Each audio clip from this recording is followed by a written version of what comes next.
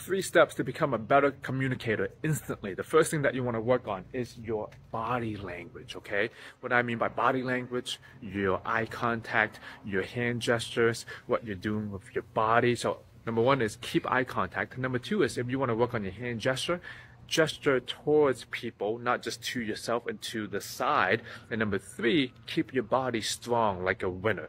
Number 2, what you want to work on to become instantly better as a communicator is your mindset, okay? Whenever we get stuck in your head, we're dead. That's what my yoga teacher said to me. So notice any negative voices that are coming in. Notice the negative thoughts. Accept them, ask them why you have it, and change them. You are the controller of your perception. And number 3, you want to work on content. How can you say things that's relevant to your audience, that connects with them and engages them and gets them to the next step of their life?